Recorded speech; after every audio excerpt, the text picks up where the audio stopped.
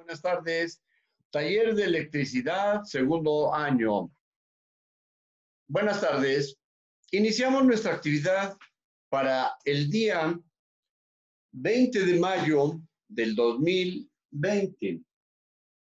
La clase de hoy es para el 20 de mayo del 2020.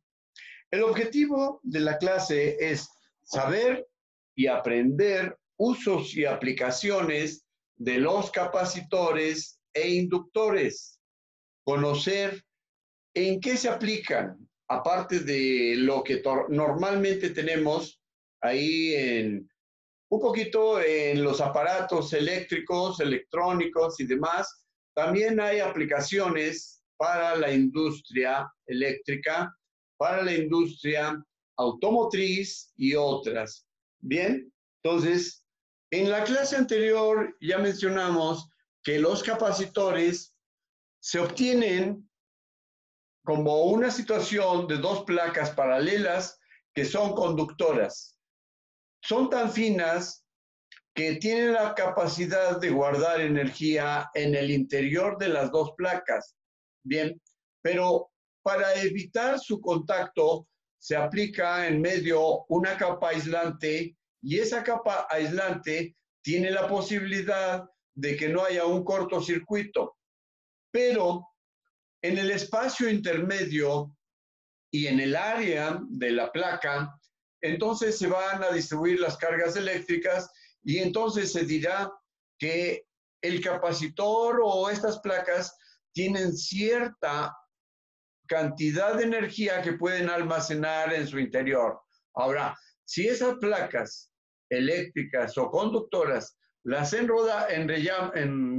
enrollamos y luego las metemos en un dispositivo cilíndrico, pero en el interior sigue estando la placa para evitar el contacto físico y evitar la cuestión del cortocircuito y que se quemen.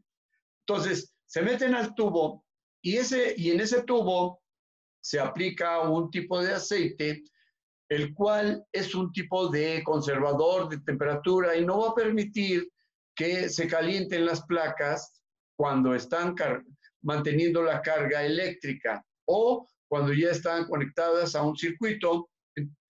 No se va a permitir que se calienten más allá de su posibilidad de conducir voltaje, corriente hacia el circuito. Bien, existen capacitores pequeñísimos en microfarads y picofarads. La clase anterior mencionamos cuál es un microfarad, es una millonésima de una unidad que se llama faradio o farad, y el picofarad es una unidad todavía más pequeña, 10 a la menos 9, es decir, un 1 seguido de 9 lugares, o el punto 0,0000001, 9 lugares en total de farad. Por lo tanto, escucharemos que el picofarad es una unidad de capacidad de conservación eléctrica muy pequeña, muy pequeña. Pero en la industria de la generación eléctrica, como se van a generar miles y miles de volts, entonces, para poder estabilizar la energía eléctrica, por ejemplo, de una presa donde hay generadores eléctricos, en esa presa, pues están moviendo motores y están aportando su esfuerzo hacia el exterior, pero el esfuerzo es la producción de energía eléctrica, por una situación que más tarde veremos. Luego, en esa situación de la producción de energía eléctrica, como se están produciendo miles y miles de volts, entonces debe haber un dispositivo capaz de mantener un nivel constante en el suministro hacia las líneas de alta tensión. Y entonces, ahí los capacitores que se aplican o se utilizan son de hasta 2400 farads, ¿sí? Hasta 2400 pero veces el farad, ¿sí? Entonces, de ahí la posibilidad de que se mantenga un nivel de voltaje adecuado en las líneas de transmisión eléctrica que van desde Chiapas, desde Veracruz u otros lugares donde hay presas hacia los lugares de consumo. Bien, luego hablamos de la cuestión de las bobinas o de los inductores y ya mencionamos que las bobinas o inductores son alambre enredado, tantas vueltas como se quiera. Después veremos las formas de calcular esta situación. Y entonces, alambre de diferentes calibres, gruesos, delgadísimos, etcétera, enrollados de tal manera que ahí se va a conservar la carga eléctrica a través de campos eléctricos y magnéticos. Por lo tanto, entre el capacitor y el inductor tendrán oportunidad de ser unidos para el uso industrial, para el uso comercial, para el uso de muchas formas en nuestro trabajo. Por ejemplo, las lámparas actuales, las de LED, traen un circuito pequeñísimo, capaz de aplanar la corriente eléctrica que está en nuestros aparatos, y esa curva de la energía alterna es capaz de aplanarse a través de bobinas e inductores, y entonces, luego ya que está limitada la energía eléctrica, capaz de poner a funcionar los dispositivos eléctricos LED o las lámparas que nosotros conocemos como ahorradoras. Más tarde tendremos la oportunidad de ver esos circuitos que vienen en esos aparatos. Bien, entonces, por el momento vamos a hablar de las aplicaciones que tienen, por ejemplo, los filtros que almacenan cargas eléctricas y moderan el voltaje de salida. Moderan el voltaje de salida. Los capacitores moderan el voltaje de salida. Luego vemos que es para conducir corriente en los postes de la Comisión Federal Eléctrica. También ahí hay, aparte de los transformadores arriba de los postes, hay unos dispositivos que son capacitores medianos y que tienen esa posibilidad de permitir una corriente constante eléctrica senoidal, 60 ciclos, 127 volts, ahí en la parte que llega hacia nuestra casa, pero que si se conectaran 50 casas, por decirlo así, en la noche, entonces, a través del transformador y del capacitor, esa posibilidad de que no haya caída de voltaje en la hora que nosotros consideramos como hora pico. Esa hora pico es cuando empieza a oscurecer y, por ejemplo, se prenden todas las lámparas en casa, se ponen las televisiones, en el cuarto de los estudiantes o de los jóvenes ya están poniendo sus computadoras a trabajar, y entonces el voltaje que requiere la zona a través del transformador y los capacitores se va a mantener fija y no va a haber voltajes de caída, no va a haber situaciones que de repente vemos que ya se está casi apagando la lámpara y luego vuelve a subir. Se apaga y sube, se apaga y sube. Para evitar todo eso, entonces en la Comisión Federal de Electricidad más o menos se estudia la distribución de cuántas casas, qué voltajes, qué tipo de casa es y demás. Y entonces, por una cantidad específica de casas, habitación, se ve cuál va a ser la posible caída de voltaje en las horas pico, y entonces distribuyen los transformadores y condensadores a través de distintos lugares donde va a haber ese tipo de dispositivos de suministro de energía pero que esté dentro de un rango adecuado. 127 volts más menos el 10%, es decir, 127 más 12, 127 menos 12, y es el rango adecuado que está permitido para la energía eléctrica que entra a nuestra casa. Bien, luego vámonos con los capacitores electrolíticos, que son filtros para frecuencias. Los capacitores electrolíticos, de acuerdo a su construcción, de acuerdo a su naturaleza, son filtros para la frecuencia. Frecuencias, por ejemplo, la frecuencia de transmisión de las estaciones de radio, de las estaciones de televisión y todo eso. Tienen que manejar un nivel óptimo, se dice un nivel óptimo, de esa energía eléctrica que está siendo suministrada hacia las antenas, y de las antenas va a ser transmitido a los hogares.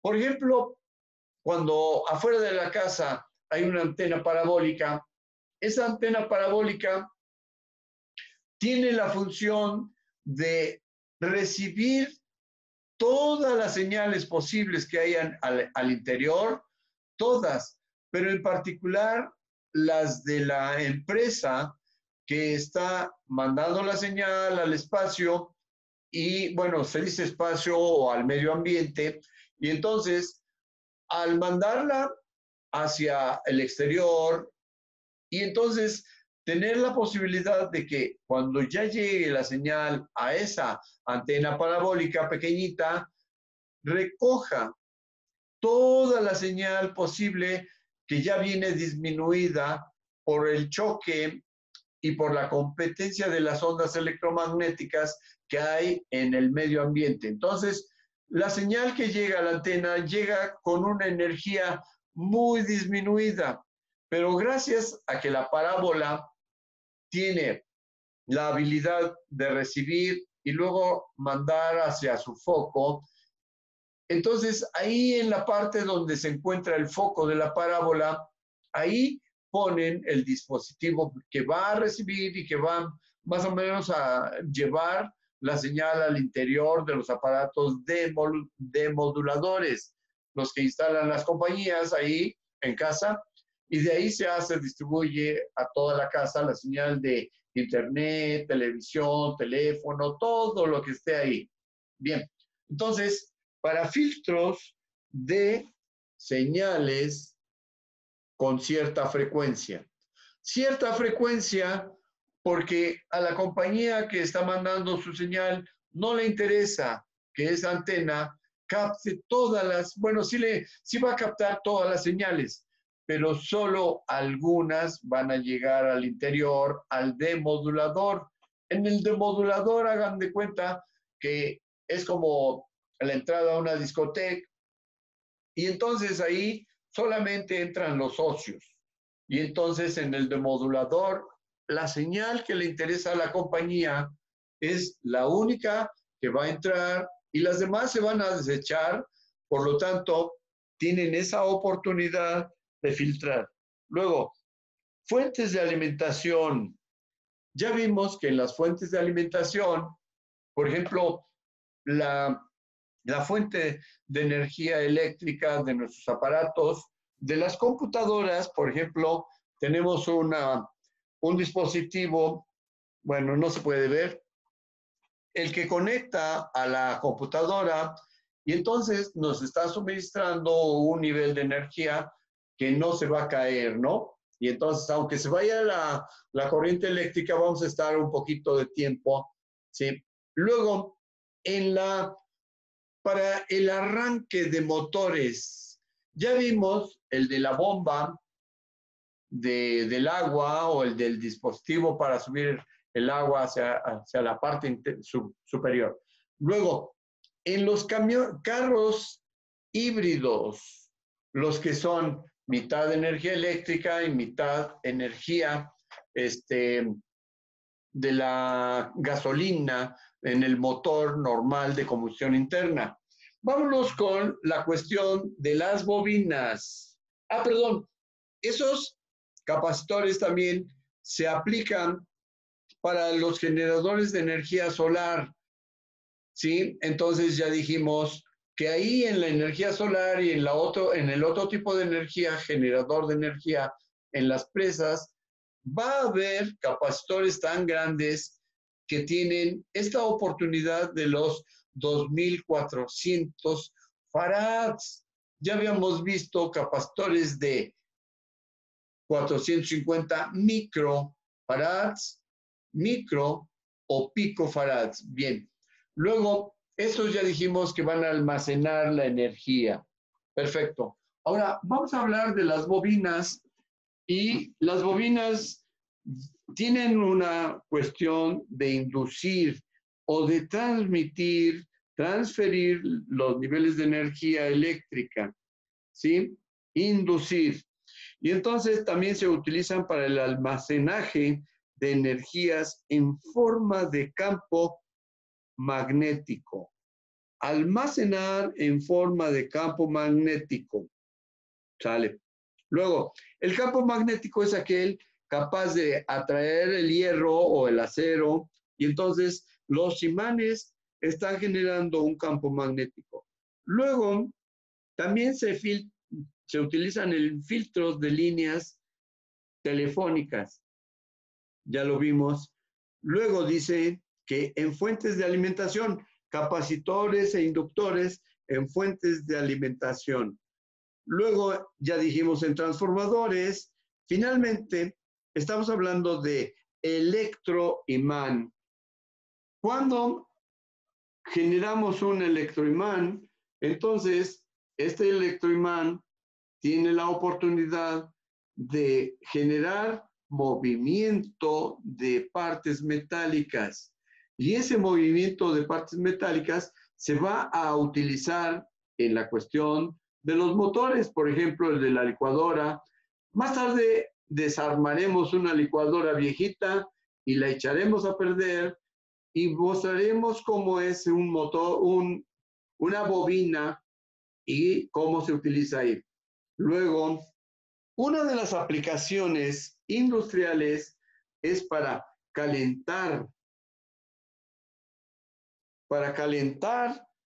calentamiento por inducción electromagnética, ¿sí? Entonces, en el calentamiento por inducción electromagnética se dan para piezas que van a servir en los carros o que van a servir en algún dispositivo, pero que se les debe aumentar o dar una cierta dureza. Entonces, se calientan las piezas metálicas solamente por introducir dentro de una bobina y ahí se mantienen un rato.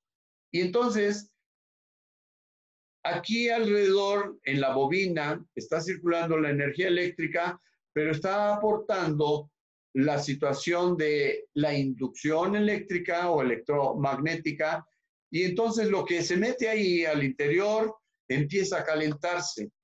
Y si es una pieza metálica que quiere la industria o quieren los industriales que tenga cierta dureza, entonces, de acuerdo a la naturaleza del fierro, carbón y otros, lo que forma parte del acero, entonces se está calentando y de repente ya llegó a cierto color, porque el color que está indicando el calentamiento está llegando a un color que le llaman rojo vivo.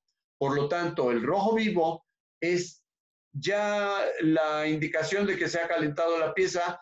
Luego la sacan de ahí y la ponen dentro de un ambiente de aceite, y ese aceite es capaz de enfriar de una manera moderada la pieza metálica caliente, y al enfriarla de manera moderada está permitiendo que al interior tenga una organización de sus partes que componen esa pieza metálica, de sus átomos, de sus componentes internos, se van acomodando en redes por el enfriamiento medido, y entonces al término de ese tiempo de enfriamiento, se ha acomodado toda la estructura interna de tal manera que cuando se mide la dureza, resulta que tiene una dureza diferente a la de la pieza que entró originalmente a ese sistema.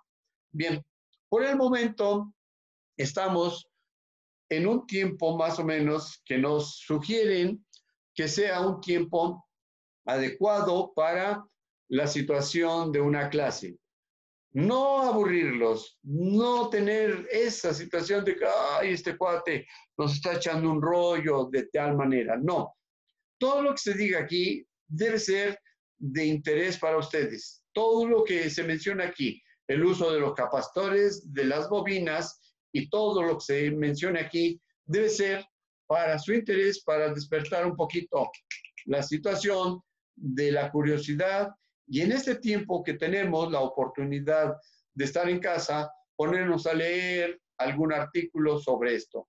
Bien, la parte matemática de los capacitores inductores lo vamos a dejar más tarde porque estas son clases de introducción general. Y entonces más tarde veremos la parte matemática que pues tiene cierto nivel de aplicación.